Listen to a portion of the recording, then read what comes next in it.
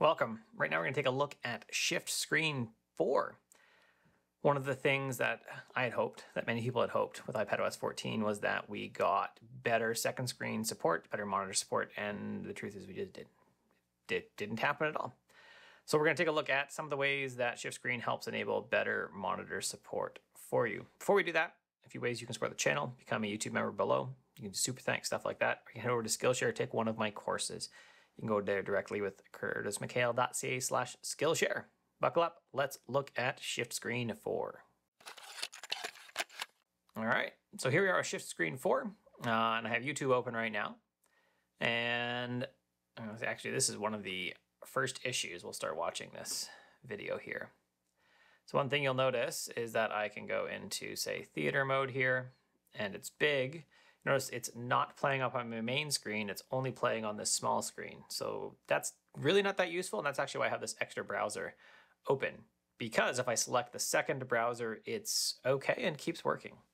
So the reason this could be good is if I was to use Obsidian, put it in the corner, and you can see I still have a large screen over here to work with, and then I have Obsidian where I could take notes on the side. Now, the Shiftscreen developers say this is because of video sync issues. They can't keep the video in sync between the main monitor up here and the iPad on this side. That's why they do it. It's kind of annoying, to be honest. Now, another issue here, I don't know if you can see like how small Shiftscreen appears here. And then up here, you can see on the cursor right there, it's an up arrow saying, hey, your cursor is outside of the Shiftscreen area. So this is better than previous versions of Shiftscreen, which actually felt like the tracking was way too fast at this point. Now it's better, and the tracking is easier to use. It doesn't feel too crazy to move around. I'm not sure if they have a custom like tracking curve or something, but it really does make it easier to use when it's small like this. Now, the other thing you'll note is that you do have to have Shiftscreen on the left side. That's just an iPadOS thing where this gets like a special view on the left side over here, and that's way it can actually control the full monitor. If I flipped these, then it wouldn't work. So now some of the other things you can do is if I touch this icon down here, and you can see sort of up in the top corner, because my mic's just a little bit in the way, that we have access to other things, right? I have access to a web browser, to a private web browser up here. I can do Google Meet, I can open up PDFs, there's a calculator built in even, and it's a full floating calculator. So I can do whatever I want with it. Can I type into it as well? No, you can't, so you actually have to touch, that's unfortunate. Can't actually just use it like that, that's unfortunate. Because you can actually do minor math here. In this, right? If I did 5 times 5, 25. So you can do minor math in Spotlight, but the calculator does not work. Come down here, touch this again, and we can do a few other things, right? There's calendar integration is coming, Word integration is coming, reminders integration is coming. We have some other Google stuff in here, right? What is it? All right, Excel is coming, Teams is coming. So there's a lot of stuff that's coming. Video call or Zoom is coming. There are a few other controls you can do. You can see I can click on the browser here and I can click up in the top corners and I can actually change the sizing of things.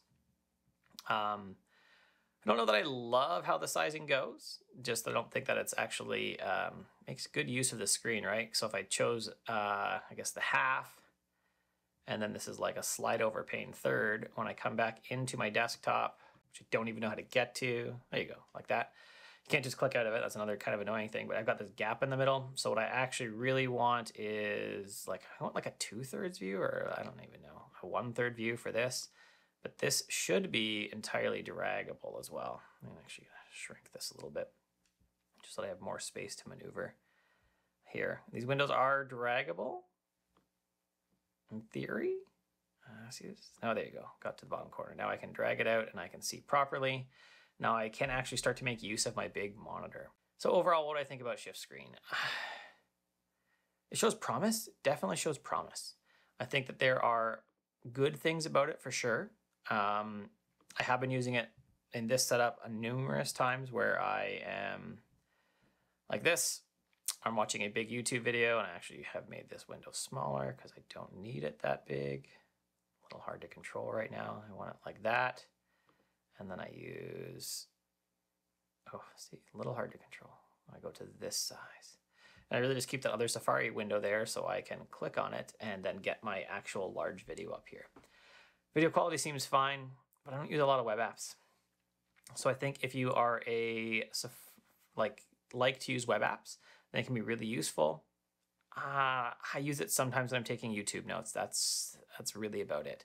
Otherwise, it shows promise. It shows that we can do stuff on a second monitor. It shows that iPad OS, like, oh, I wish it was more than just the black bars, but it's not.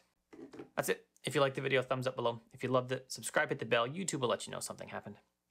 Other ways to support the channel are to become a YouTube member below, or where they get videos early, or you can take one of my courses on Skillshare. Find links to all those below as well. I showed off Obsidian today, so that's one you may look at, getting started with Obsidian. Have an awesome day.